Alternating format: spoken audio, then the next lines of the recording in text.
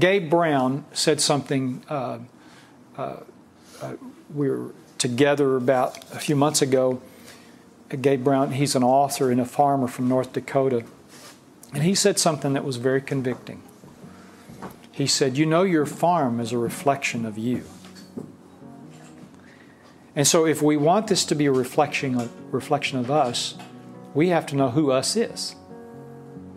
And so that's why this step is so important.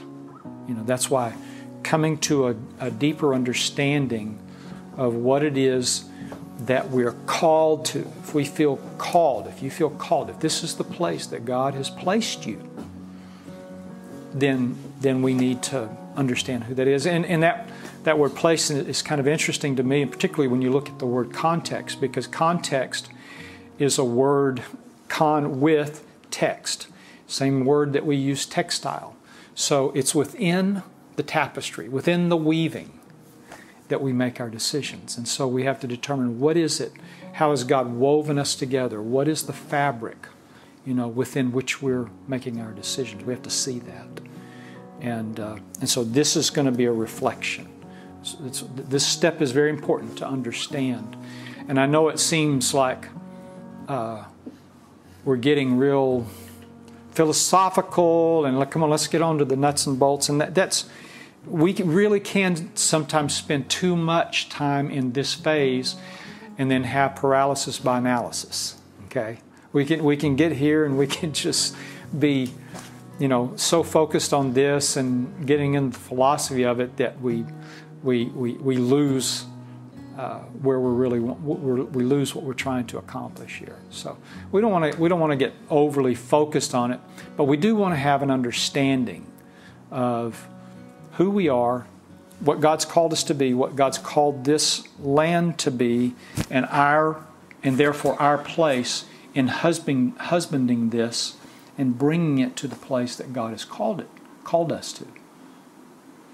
So, what I'm hearing from you too is there's something I want to draw out a little bit, is that when I got to this land, like I keep joking, you know, it was just this waist-high wilderness full of snakes and, you know, cockroaches and scorpions, and a dilapidated old farmhouse and 2 barns that were about to fall over. And we have felt that what you shared so much in our family that it's really been a picture of our family. When we showed up, we were forced to live in a very small house on the property in tight conditions. The rain made it impossible for us to walk around because the gumbo was so thick, that blackland prairie, you couldn't walk through it. And so as we started to see the land come about in a greater order, as we were able to work it over here and mow down this section and put up some fruit trees, we saw that little bit of order. Well, our family began to become ordered as well at almost the same exact pace. It really was. So I think a lot of people may hear, you know, who are you? And they may say, well, I need to make a list because I don't know. That would be my first reaction. A couple of years ago, before I started coming into the context of this community, where so many folks, such as yourself, are long in the working of the land, and I didn't know who I was. I had an idea of where I was going, and I needed help to do that. In sort of, there's this dream in the future, right? And I was telling my wife about this recently, about some relationship issues we'd had in the house. And I said, you know, when we drive down that driveway, there's a big yellow dumpster, there's a house under construction, there's these weeds over here and a couple of fruit trees that aren't really doing too well. I said, if we show up and we see the mess, we're going to be bogged down and we're just going to want to give it up. But if you show up with the dreamer's eye that sees into the future and sees where we're going, we're going to have hope, we're going to have faith, we're going to have renewed energy, we're going to want to move forward and knock down every obstacle that's in our way. We're going to have a fervor and a zeal. And that's exactly what our relationships need to be. I mean, that's what I'm talking about the land ministering to us, is that there's an us that, you know, the sons of God are waiting to be revealed. Right? There's an us in the future that has not yet materialized, and we need to go through difficult processes to get there.